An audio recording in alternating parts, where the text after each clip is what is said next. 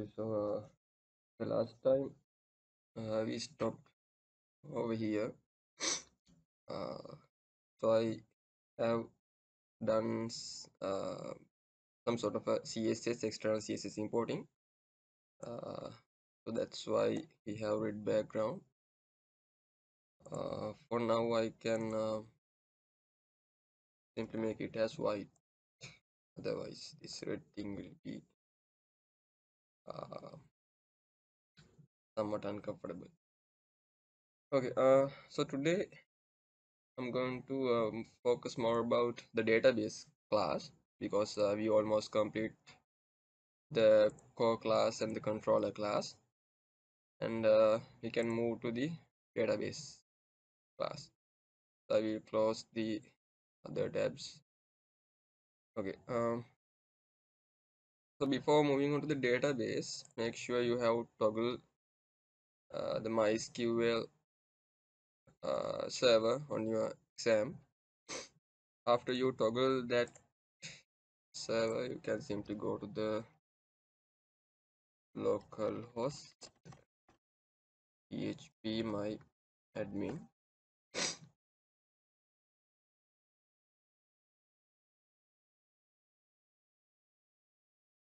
It take a while to load it.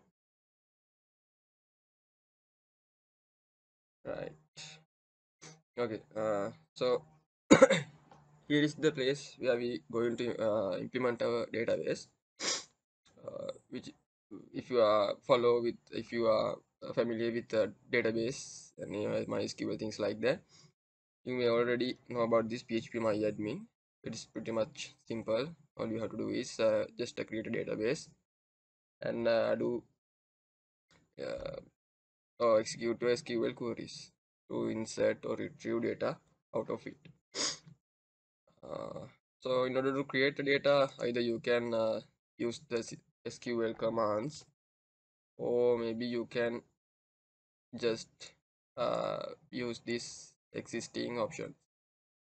So in my case, I will simply make a database known as simple epic DB, and make sure you are following the UTF-8 general CI, then simply click create. Okay, now our database has been created. Now all we have to do is create tables and store data and things like that. But before doing all of this stuff, we must need to connect this database with our framework. So we are implementing that interface within the PHP and within the MySQL database using PHP data objects, which is typically known as PDO. So PDO is some sort of a object relational mapping. It's not a totally object relational mapping, but it's some sort of object relational mapping uh, where we can execute our own SQL queries inside PHP. So it will uh, do the corresponding manipulations to the database. Sorry. So first we must specify our configurations, because there could be having so many databases inside our server. So we need to specifically say to use this simple epic DB, and what are the usernames, what are the username password, and things like that. So first I think we can move to the configuration folder. So these are the current configurations that I have. So I can implement the DB or database configurations over here. So first we need to have a DB host. What is our DB host? Basically it's a local host. So if you are moving to the any other database host, you need to specify which sort of a host that you are using. In my case, it's local host, and you need to specify who is the DB user. So in my case, it's just the root. Okay, I think within the home, I guess. Sorry. Um, yeah, I think I'm using the default options. That's why I'm having the use as root, and I have no password. Sorry. So I can simply use DB use as root and the DB password as um I will say DB pass or maybe password as empty because I'm not using any sort of a password. But if you are using any sort of a password, I'm not using any sort of a password, so that's why I'm specifying it as empty. But if you are using any password over there, you have to specify which is the password, and you can define the database name. So in my case, it's simple epic GB. Okay, so those are the basic configurations we need to have. Then we can move to the database class and start creating the corresponding video class. So I'll first create the class as database. Sorry. Then I need to uh,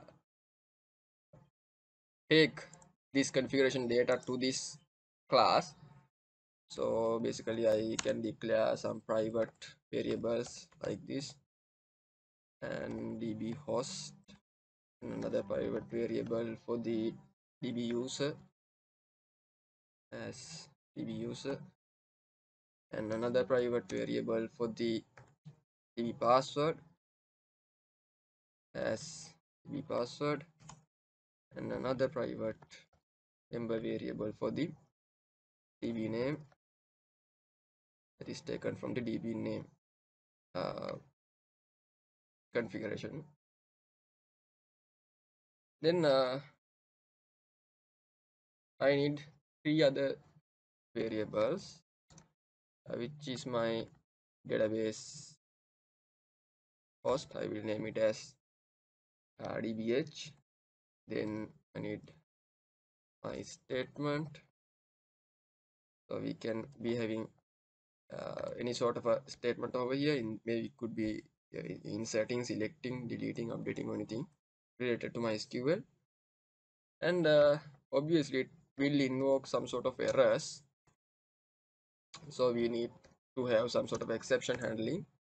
Therefore I will use error as a exception taking variable. Then initially I must be having the constructor, primary constructor. So within this primary constructor I can specify the DNS, right? So this DNS is something related to PDO. So if you are not familiar with PDO, maybe simply Google some tutorials.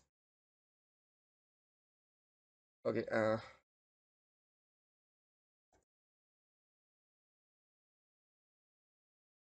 so there are more than enough tutorials in PDO data objects, PHP data objects, so you can get used to it. Okay, so I'm not going to cover these basic stuffs in this tutorial. I will just more focus on the framework. Right. So we can declare our DSN. So this DSN, you have to follow this specific string MySQL host as this host. Sorry. Yeah, this host. Then semicolon db name as the db name. name, right? Then we need to declare some options, because yeah, now we are going to instantiate the PHP data object inside our script. Therefore, I will use an array to specify all the corresponding options that I'm going to use inside the PDO. So PDO attribute persistent, because our database is itself persistent, so we need to somewhat use a persistent data structure over here. So PDO error mode is again required, because if we specify our queries in some sort of a wrong manner, we need to easily understand where we did the error. Therefore, we need to specify the error mode options as well. Then we can uh, somewhat retrieve the database related exceptions. So PDO, I need to declare it as the error mode exceptions, right? Then I think we can now create the PDO instance. Yeah, so instantiate PDO. So I'm going to follow exception handling over here, because it is very obvious we can do some sort of errors when it comes to these SQL queries at the development phase, I guess. So PDO exceptions will be passed as exception over here, so we can catch the exception if there is an error.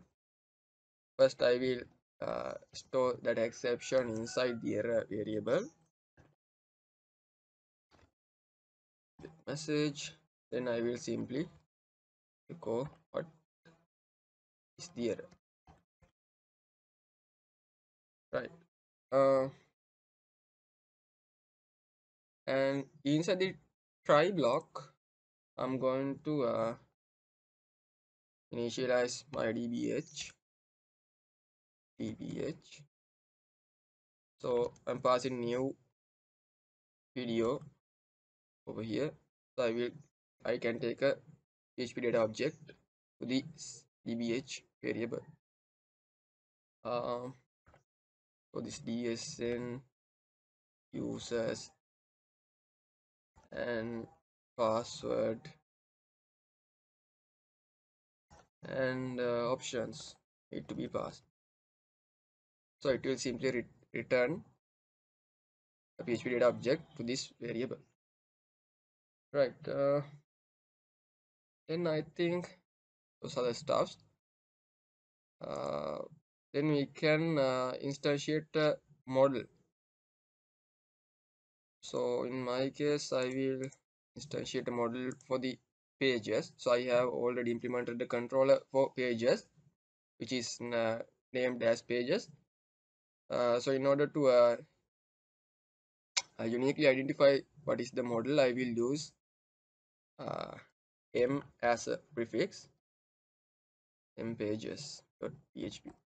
So whenever I declare a new model, I will just simply use m as a prefix.